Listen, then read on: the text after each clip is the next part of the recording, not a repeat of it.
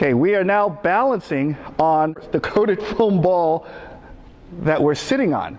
And you're working on your abdominals and your thigh muscles and your balancing muscles. Is try to turn 360 degrees without falling off your ball. Take small steps, don't hop. Take small steps. There you go. And can you turn the opposite direction? All right, now can you play catch with one hand? Now, can you turn and face each other and toss each other the ball? Okay, now if you can give one partner both balls and toss two at the same time to your partner. Notice it's the same task, however, much more challenging because now you're standing on an unstable platform. Have a seat on your ball, right? And give each of you a ball, give your partner back the ball. Now while balancing with no body parts touching, play catch with each other. Toss the ball to the other person, there you go. Now you're working on your pecs. You put the ball between your hands and you are squeezing all the air out of it by pushing your hands together. Very good. Okay, now relax, let the ball reinflate, and then you can try again a second time. To make it even more fun, the two of you face each other. Each of you put the ball in your right hand only, and then get up to your partner, so each of you have a hand on the ball, left hand on the partner's ball. Now get in a staggered stance with your feet. Very good.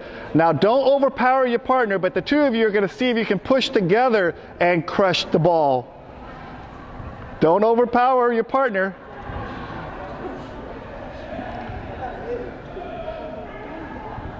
Very good. Develop our fingers, our grip strength. Go ahead and see if you can use your fingers and crush the ball. See if you can squeeze that ball so small it will fit inside the palm of your hand. Look at this man, he's doing it. Look at that. Put one knee on your ball until it flattens out. See if you can balance on that ball just on your knee. If you need to put your toe on the ground, go for it. If you feel I can do it without any toe touching, all the better. Excellent. And now try it with your other knee. Legs, and put the ball between your knees. But see if you can squeeze that ball flat using your knees. Bend your knees. Okay, and then relax. Okay, we are working on our neck muscle simply by using the ball as a pillow against a wall. And the further out you lean, the more weight you put on your neck, the more work you're doing in developing your muscle.